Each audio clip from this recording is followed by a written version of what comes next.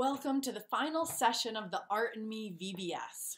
Thank you for journeying this week through masterpieces and creation, of learning about God's plan and working toward doing what God wants in your life. I hope that you've learned a bunch of ways to combine art and worship and serving and learning and connecting. You can combine art and learning by reading the Psalms, those songs that people wrote to or about God. See if you can figure out all the musical instruments that are mentioned in them.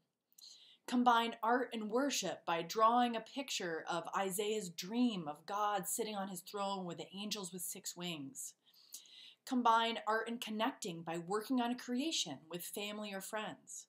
Combine art and serving by making a card to say hello to someone you haven't seen in a long time.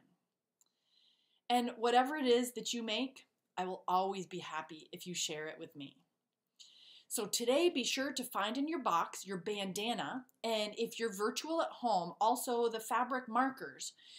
We hope that you're going to make something for yourself that you can look at in the future to remember the Art in Me VBS. And so hopefully we'll also be able to see the art in you.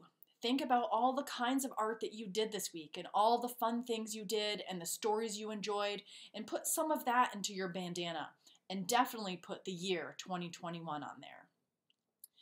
As we wrap up for the week, I'd like to help you focus on being more like Jesus in kind of a benediction for you.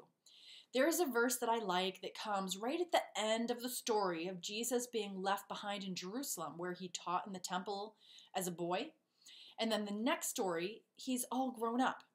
This verse, Luke 2:52, says, "And Jesus kept on growing in wisdom, in physical stature, in favor with God, and in favor with others." So focus on your growth. Grow in wisdom. Listen to those who love you and want to help you at home, at school, and at church. Grow in physical stature. Take care of your body as a temple for the Holy Spirit, as well as your mind. Grow in favor with God. Follow God's way, always growing closer to Him.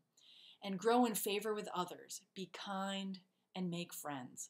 May the Lord bless you and keep you until we meet again.